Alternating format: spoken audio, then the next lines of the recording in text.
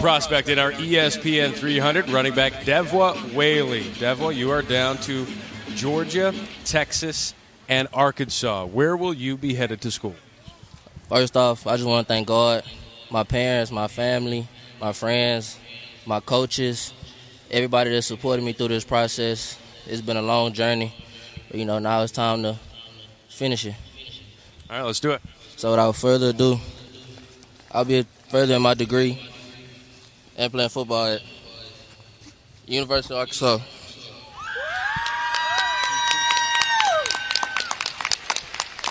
You were a former Georgia commit. You decommitted after the coaching change. I know there was maybe some pressure on you to stay in state there at Texas. Why was Arkansas ultimately the right spot for you? I just feel like that's the best place for me, best fit for me all around. Great coaching staff, and just to help me further my degree and get to the next level. They've had some success there at Arkansas, and Brett Bielema certainly developing some running backs. You would think that would continue here with Devwa Whaley. Congratulations. Thanks for sharing it with us. Thank you. Devwa Whaley, number 3 running back, top 50 prospect, one of the stars of tomorrow, on display today. Things are possible. You play for an audience of one. Don't let this moment pass you by. Keep pressure. Are you run? Live for the moment. Run to the middle of the ring and let's throw haymakers. Let's go play this game. Team Lex, let's give it all you got, man. We got nothing to lose. Let's turn it loose. This is the Under Armour All-America football game presented by American Family Insurance. Team Highlight and Team Armour getting together in midfield. Heisman Trophy winners have come through here. Number 1 overall draft picks as well, and we'll see who ends up doing that out of this group. Good afternoon. Jason Benetti with ESPN National Recruiting Director Tom Luganville, National Recruiting Coordinator Craig Haubert. Tom, you got so much elite talent on this field. What are scouts looking for? What's the one attribute? Competitiveness, no question about it. In fact, I would also add mental toughness there. Every one of these prospects you're going to see on hand here can play physically. That's not the question. But in the climate that we're in, the coverage of recruiting, and the recruitment of the student athlete, there can be a sense of entitlement. Nobody wants to earn anything. So coaches want to see who's willing to earn it, who's willing to compete, who's got mental toughness, how do you respond when things don't go your way. This entire week, that's all I've paid attention to. We've seen all these guys on tape. We know what they can do athletically. It's those other intangible factors that will determine their fate. And right now, they're becoming a part of something bigger with the pedigree of this game. Jason, there has been no shortage of competitive playmakers that have played in this game. The list of alumni making an impact in college and the NFL speaks for itself. Included in that group was 4 of the top 6 overall picks in the 2015 NFL Draft, led by the number 1 overall selection, Jameis Winston. But do not worry, because the future looks very bright as well with this group. And it really, when I look at the ESPN 300, it's the defensive line that stands out. We will see 4 5-star defensive linemen take part in this game, and is led by Rashawn Gary, the number 1 overall player in the nation. And for me, as good of a number 1 overall as we have ever had. Some big-name coaches in this game once again. 5 seasons plus for both of them. Herm Edwards in his 5th season, the former NFL head coach, Jets and Chiefs, our colleague.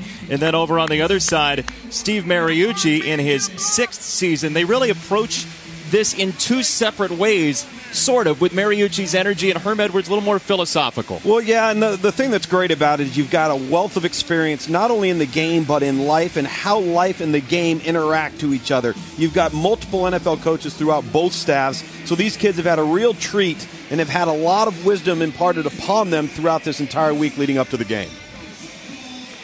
Devin Duvernay, Deontay Mullins, couple of talented wide receivers back to receive the kickoff from the Citrus Bowl as we close out the season with a ball off the tee. Nothing's more anticlimactic than a horizontal football and a kickoff. Logan Tyler, the Florida State commit, learning exactly how to tee up a ball. We've had a lot of luck with Florida State commit kickers as alumni. Of course, Dustin Hopkins was a tremendous performer for the Seminoles, an alumnus of this game a few years back. 2 Florida State commit kickers in the game this year. Tyler, one of them. And off we go in the 9th annual Under Armour All-America football game. And an up man takes it. That's Devwa Whaley, who just makes his commitment and takes the kickoff near the 45-yard line. And we'll see Dwayne Haskins and the team highlight offense. One of the top passers in the country. Haskins number 3 in the pocket passer. You'll see pocket passer and dual threat quarterback. What's the difference? Well, dual threat is a little bit more of a athletic quarterback who can run, make plays with his arm as well. Pocket pass, a little bit more of the traditional drop back and throw, but that does not mean a pocket passer can't be athletic or vice versa. And first carry, we see the defensive line strong early on with Mikhail Carter over with Antonius Clayton on the tackle of Whaley. Yeah, Antonius Clayton has had a great week throughout the week, but as a pass rusher, we see him there at the point of attack in the run game as we see an initial run play offensively for the offense here. Boy, the defensive line owned the game on both sides last year. I really believe that there's a narrower gap between the defensive line and the offensive line here in this year's game. Quick throw for Haskins, a little bit low to the far side, but on target from the Maryland commit as he hits N'Keal Harry, the Arizona State commit, the wide receiver. And you talk about the defensive linemen. Take a look at the top 10 here. It's really is the foundation of this class. There are so many great big men, especially on the interior. Nick Bosa, an Under Armour All-American, unfortunately injured. Ed Oliver, Rashawn Gary, they have been disruptive all week long. And McTelvin Agim, we saw Arkansas pick up a commit here at the beginning of the game. Agim has already been on campus, an early enrollee. Haskins again, quick throw and a first down to Harry once more. His second catch. This one goes for 9 and a first down. I like the play call so far for team highlight. Get the quarterback in a rhythm, not get him under duress in pass pro. And this is just the basic hitch route out to the Arizona State Sun Devil commit. N'Keal Harry, a big physical specimen, and this is a playmaker the Sun Devils need. That has been one thing that was lacking with their offense this year in the Pac-12 was that go-to difference maker in the passing game. Saw Jalen Strong a couple years ago. Maybe he ends up fitting that type of mold as Whaley takes the run for 3 yards. Not just a playmaker, Tom, but an in-state playmaker, and that is what is so key for Arizona State is stopping those top prospects like a Christian Kirk of getting out of the state. And N'Keal Harry, they keep one of the top players in the state of Arizona close to home. Certainly the offensive line asserting itself a little bit here early for team highlight, allowing Devil Whaley, the newly minted Arkansas verbal commitment, to gain a good 4 yards there on first down. He's anything like Ronald Jones from last year. Jones made his commitment, then dashed off for a 60-plus yard touchdown run. Oliver in pursuit of Haskins, and he's too long on second down. Ed Oliver providing the pressure, one of the top defensive tackles in the country. Well, he's just following precedent he set throughout the week. He is so explosive and athletic. Getting off the football, you're going to see just the push and the drive to split the guard. And then Dwayne Haskins, we labeled him a pocket passer, but you see there the athleticism to create a second chance. You know what I liked? I liked Ed Oliver redirecting and running down the play. He had the penetration. He could have just turned around all the quarterbacks out of the pocket. He finished. That kind of leads to that temperament I was talking about. Competitive, the will to succeed. That's what you want to see out of these young guys. What does that tell you about a kid's prospects in college and deeper, the competitiveness? Well, I think it's huge. I think it's one of the most undervalued evaluation tools as we see Dwayne Haskins here throwing late as he's flushed to the pocket, trying to hit Devil Whaley down the sideline. To me, all these guys are so physically gifted, but whether it's been a Leonard Fournette who we had here 2 years ago, okay, or whether it was an Andre or Amari Cooper, those guys had something a little different. It wasn't just about skill or athleticism or speed. There was a true passion for the game. They knew nothing was going to be handed to them, and that's one of the reasons why you see if you get into a situation with a nice fit, you have an opportunity to make an impact early. The Wake Forest commit, Dom Maggio, on to punt for the first time today for Team Highlight. Chauncey Gardner back to receive for Team Armour. And a strong punt there from Maggio, the Maryland native. And you talked about the talent that's come through here. This is the 9th year of the game, 94 NFL draft picks, 23 in the first round, and a couple of first overall picks. Yeah, 23 first-round picks, but the last 2 number 1 overall picks in the NFL draft have both been Under Armour All-American alum. Jameis Winston being one this past year, Jadeveon Clowney 2 years ago.